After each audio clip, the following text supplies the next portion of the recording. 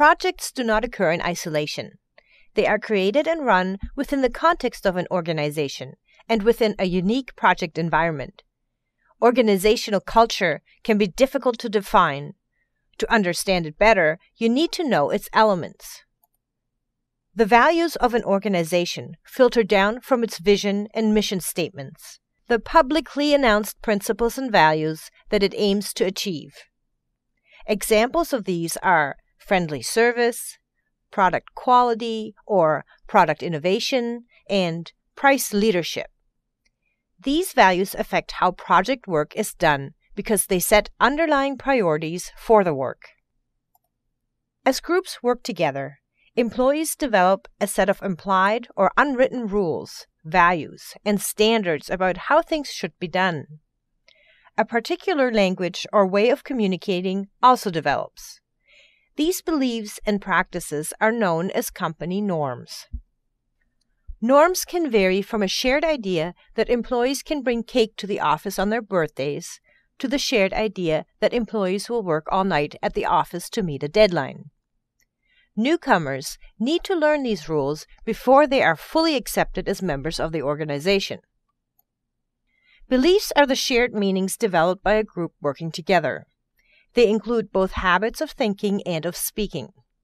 So an organization may use particular jargon when talking about work and may share the belief that quality work is rewarded. How a group characterizes itself and its beliefs about the world and the working environment can deeply affect how tasks are performed. It also affects how people within the team prefer to be managed. Informal policies and procedures are those unwritten rules that the members of an organization are expected to follow. You won't find them in the new employee orientation manual. They include the broad ideological principles that guide how a group interacts with employees, customers, and other stakeholders. Then there are the rules about how to really get things around here. Some procedures may be explicit, while others more implicit. For example, it may be common knowledge that to get something approved, you need to go to a particular senior manager first, rather than to the person outlined in the organizational chart. How an organization or project team views authority will affect communication between upper management, the project manager, and the project team. For example, if members of the project team respect the project manager's authority, it becomes easier to ensure work is done on time and according to specifications. Getting timely feedback on how the project is going helps the project manager to be aware of issues that threaten the success of the project. Here's an example of how things can go south in a hurry if you're not aware of the culture. A hospital requires a hospital management information system to automate its day-to-day activities. Tracy is hired as the project manager. Now, the decision to hire outside of the organization was an unpopular one, and the project team actively resists Tracy's authority. Because the members of the project team don't respect Tracy's authority, she's likely to find it difficult to get the work done on time and to specification. Then the resistance results in communication problems. Tracy first notices a problem when she doesn't get timely feedback on how the project is going. As a result, she's unaware of a project issue that could jeopardize the success of the project. And because of the lack of communication, nobody is telling Tracy about the unwritten rules. One of the organizational norms that Tracy is not aware of is the rule about flex time. To try to gain some control, she enforces a strict 9-to-5 schedule, and this further damages team morale, which negatively impacts the project. Culture arises from the accumulated, shared learning of a group, so coming in from the outside can be difficult. If you're assigned to manage an existing team, the first thing you need to do is get a handle on the culture.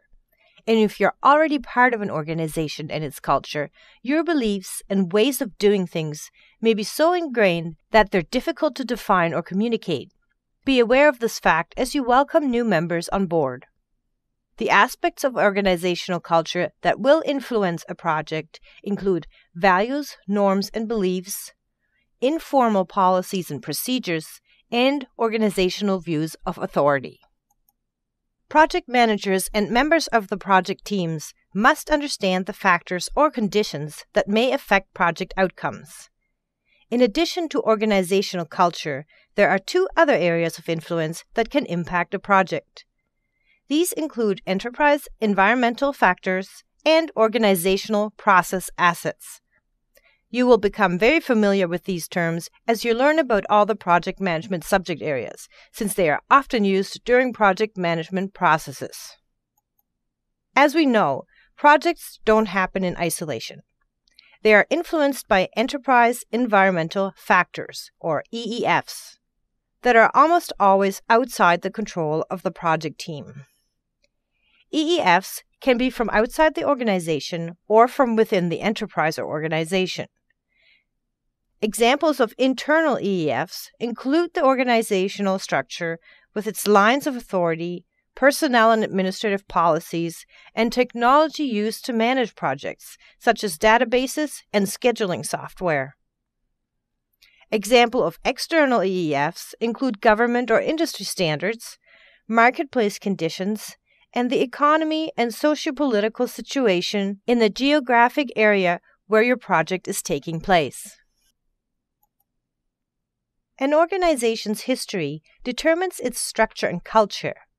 It also determines the available process assets that can contribute to the success of a project. Processes and procedures are one category of process assets. This category includes plans created for the project as a whole, as well as specialized plans such as budget and risk response plans. Standard processes, including company policies, and processes for product and project life cycles. Standard procedures, including guidelines, work instructions, proposal evaluations, and performance criteria. Templates, including general project tools such as risk templates, work breakdown structures, and schedule network diagrams. The corporate knowledge base is made up of historical data on projects completed in the past. Organizations often have information stores containing past measurements related to processes, products, and finances. These are generally held in project files and records. They also store information on past project issues and defects in what are known as lessons learned knowledge bases.